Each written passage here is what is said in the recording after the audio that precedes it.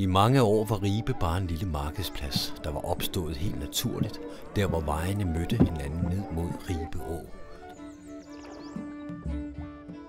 Små både kunne lægge til ved åens bred, men for det meste kom varerne af landjordens vej.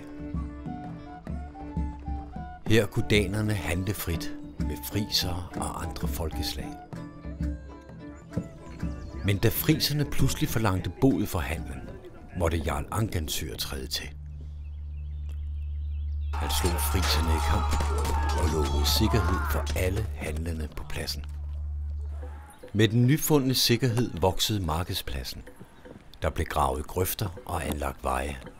Dermed blev der skabt parceller, som de handlende kunne slå sig ned på. Men det, der for alvor ændrede Ribe, var opførselen af molerne ud i Ribe Å.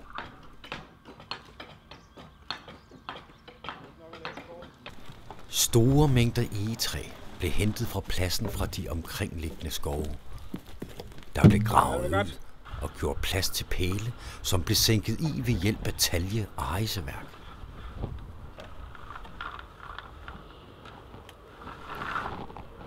De største af egestammerne blev hugget til solide, firkantede bjælker, der skulle danne fundament for molen. Det var et langsommeligt arbejde, men detaljerne var vigtige, når der skulle bygges så solidt.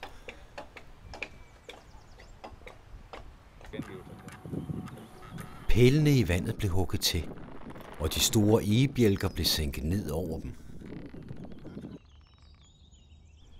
Mindre rafter blev afbarkede, så dyr ikke kunne leve mellem bark og stamme. Dermed blev rafternes levetid forlænget. De blev lagt på molens fundament som et fjedrende underlag.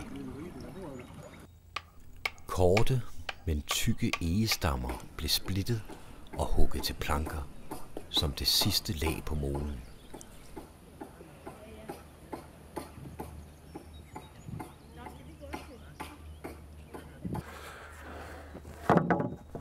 Et langt stykke eg blev lagt på tværs af plankerne og fæstnet med træsøm.